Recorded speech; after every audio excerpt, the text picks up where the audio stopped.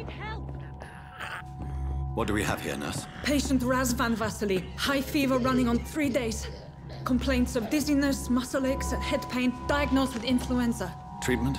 Aspirin and salicin for the fever and discomfort. Liquids for dehydration, but he's having trouble keeping even water down. Thank you, nurse. Anything else I should know? He did lose consciousness this morning, but he's never had convulsions like these. He's not convulsing, he's choking. He's not getting any air. Scalpel! Hand me that scalpel! What can I do, Doctor?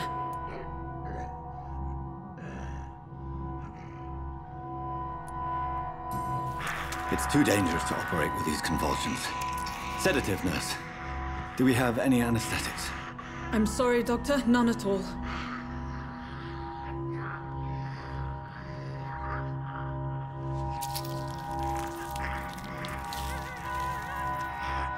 I need to perform a tracheostomy. Short pipe. That rubber tube will do. We're going to cut a passage for air through the neck. Yes, Doctor. He's breathing again, but he's coughing up blood. Internal hemorrhaging. I need to make another incision into the chest cavity to drain the fluids from the lung. Prepare another tube. A thoracostomy? Doctor, we've nothing to fight the infection. We need an aseptic environment.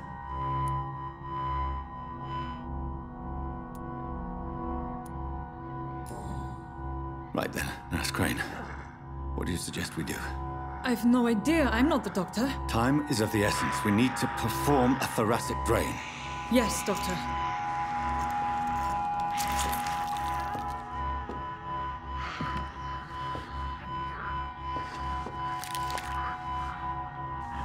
He's still bleeding, Doctor. I'm losing his pulse. The drain must have punctured the intercostal artery. There's too much blood. Are you all right, Doctor? I can't see.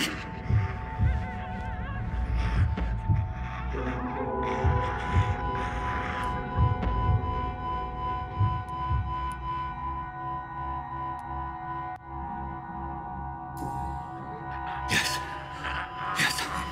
I have this, nurse. Allow me to finish the procedure alone. I need the room. I'd prefer to stay and see this through. This is my patient, Doctor. I have needle and thread for stitching the wound.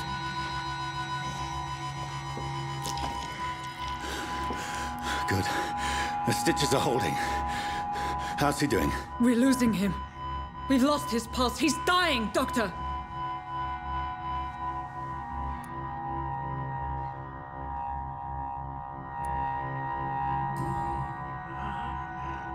A dose of epinephrine, now. Yes, Doctor.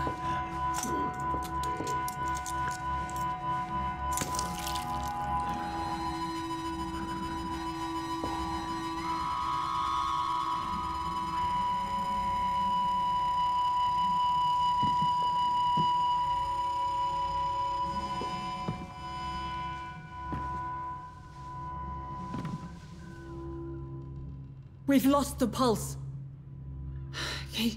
He's gone, Doctor. Nurse, we did everything we could. Truly? Everything you could? Is that how you'll report this in your log? Is this how the war went? Piling up one poor corpse beside the next? This was not an influenza-induced seizure. I've never seen symptoms like these on the continent. Neither have I. But the previous symptoms leading up to this attack were the same, indistinguishable from the epidemic. No.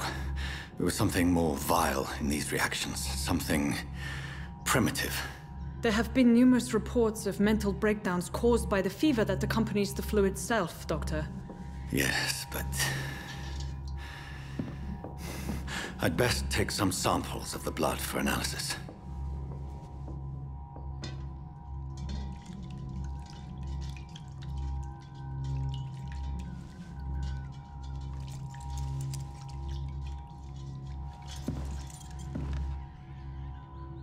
I doubt you're here to test my bedside manners.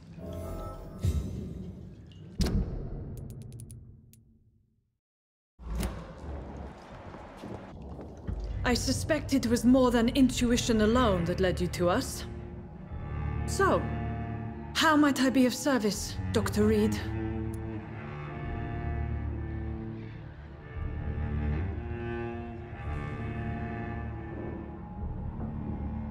I've come to put an end to this insufferable blackmailing, Dorothy. Doctor, you think your warnings scare me? I've stolen and plied, blackmailed and lied, but what else am I to do? I'm all these people have.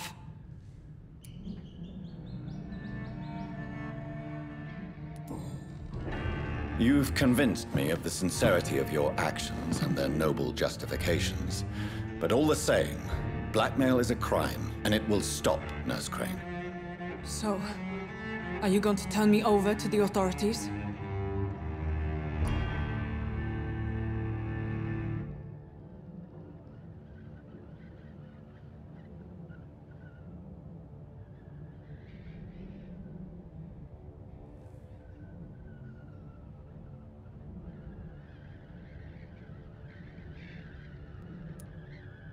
Nurse Crane, there is no question that the work you've done here is extraordinary, but this dispensary is incapable of coping with the outbreak.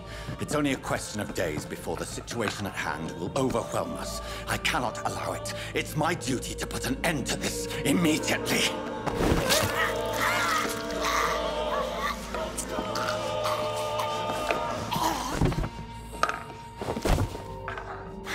I'm not ashamed. I did what was right. For in the end, I saved lives and you took them.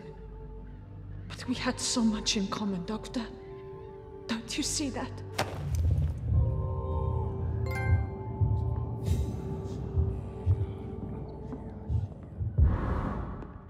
Stop, Nurse Crane. So, are you going to turn me over to the authorities?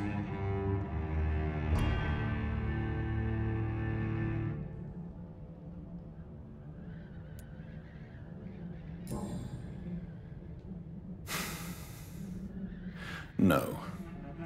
Your place is here. Jailing you would be an even greater crime. So,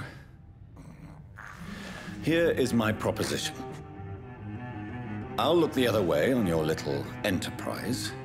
In exchange, you will resign from the Pembroke Hospital and provide me with medical supplies when the need arises. Dr. Reed! That sounds like a business proposition. My accomplice, then. No, just a privileged client. My research may require the occasional rare piece of equipment or ingredient. I'll pay good coin in exchange, fair and honest, to help finance your noble endeavors.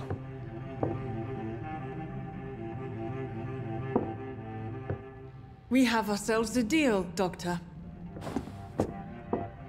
Good customers are always welcome. Yes, Nurse Crane. We have a deal.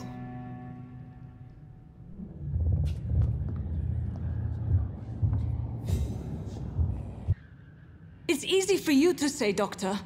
These people cannot go to the police, nor to the hospital. They don't even speak English. They depend on me for everything. So, the end justifies the means. Is that your defense? I know you're kind, Doctor. Just another fine-heeled, silver-spooned gentleman who was given the world on a platter. You know nothing of poverty. Nothing of the shame, the hunger, the loneliness. You've convinced me of the sincerity of your actions and their noble justifications.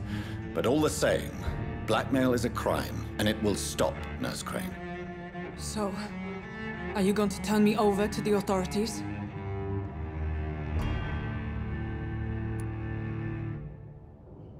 Listen very carefully, Dorothy. You will erase from your memory everything you pretend to know about Lady Ashbury and Pembroke Hospital. Let that rich bitch off the hook over my dead Nurse body. Crane, enough. Listen as if your life depended on every word. I know you've a generous heart who gives freely to those in need, but you shall walk away from the shadier streets of your business. I will never abandon... Dorothy, the discussion has come to a close. Your clandestine activities in the Resistance are over. Let it go. I'll let it go. Yes. All gone.